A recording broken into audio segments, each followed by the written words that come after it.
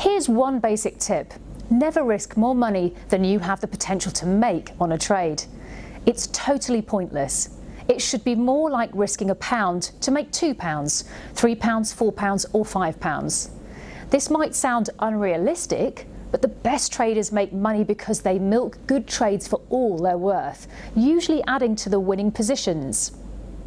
You'll never make money if you take £100 profit as soon as you get it and sit on £300 loss hoping that it'll turn around. It's very tempting when sitting on a big profitable trade to want to take profits at the first sign of any retracement. But this is not the right approach in the long term. If a trade that we have great profits on starts to go against us for a few days and we end up giving back some of our initial profits, that doesn't mean that the trend has reversed. It just means that the market is now going against our position. Fight on the winning side, but be willing to switch allegiances if circumstances change. It's an old investment cliche that you should let your profits run while cutting your losses short.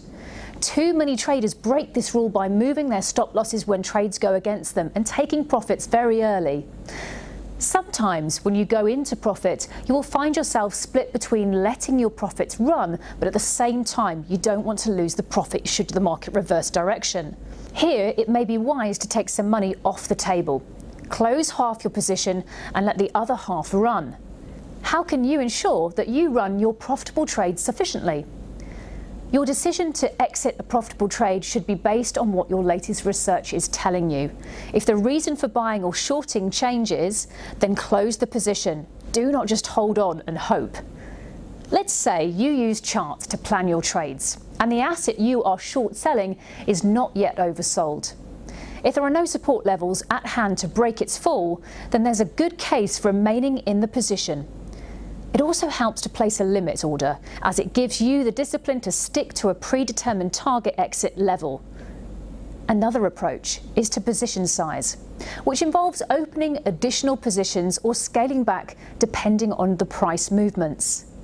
Hold your best performing shares the longest and sell poor performers quickly.